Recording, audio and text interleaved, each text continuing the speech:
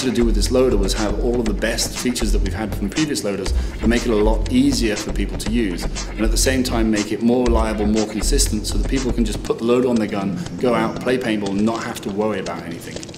I believe it's 10 ounces or so lighter than the original Prophecy, which is, that's a big deal.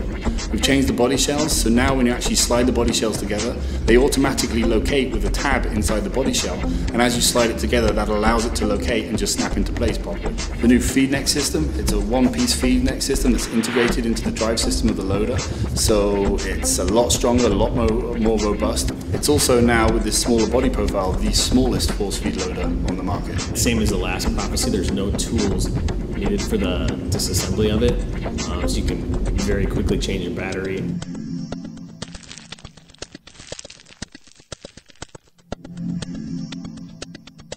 We also have an encoder system inside it, like we have with the LTD loader, which is extremely intelligent. It allows it to understand how fast the drive system's going and how much force it's putting on the paintballs to control itself. So if there's a situation where there would have been a jam, the loader knows that, it clears the jam, it starts feeding again, you can just keep playing paintball. The lid system on the Z2 is the same as we had on the Prophecy, and that is 33% larger than any of the competing loaders. That makes it a lot easier to reload when you're not looking at the top of your loader and you're keeping your eyes on the players in the game.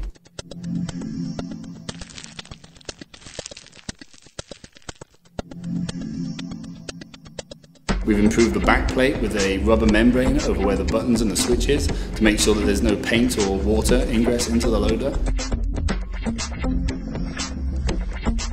Because of the way the pockets are actually radius to match the shape of the paintball, when it puts force on the paintballs, it's extremely gentle in how it transfers that force to the paintball. And it also means it's extremely consistent. You don't have issues with the balls not seating properly or bouncing back out of the drive system. So we end up with a very consistent, much smoother, much faster, and just as gentle paint handling loading system as we've ever had. It's by far the best loader I've ever worked on, by a long way.